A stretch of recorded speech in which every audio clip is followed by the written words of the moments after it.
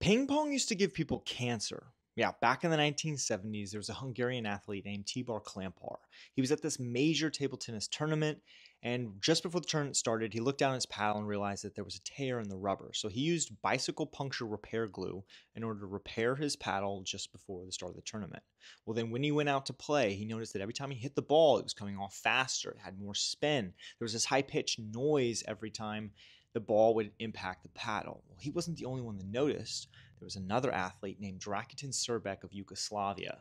He noticed the impact the glue was having on the way that Klampar was playing, and so then he went home and started experimenting with different types of glue, which he called speed glue. Now, speed glue, or what it was a glue that contains a substance called VOCs, or volatile organic compounds. What happened was when you put this glue on the paddle in between the wood and the sponge-like material, it would then soften and expand. And when it expanded, it would then tighten the rubber that sits on top of it. And it would make it have a lot more tension, kind of like a catapult every time the ball would contact it.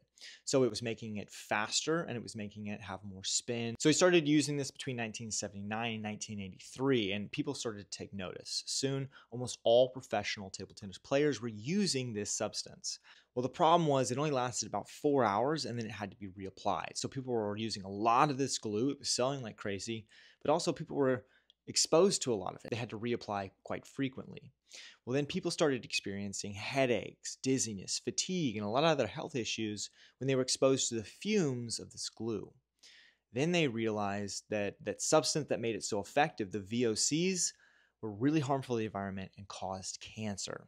So then the International Table Tennis Federation, or the ITTF, began taking steps to regulate the use of the speed glue in the late 1990s. They started to impose limits on the amount of VOCs that could be used in the glue, but they didn't completely ban it. And most people found ways to get around this within the limits.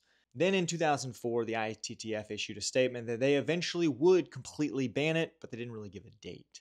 Then in 2007, something happened.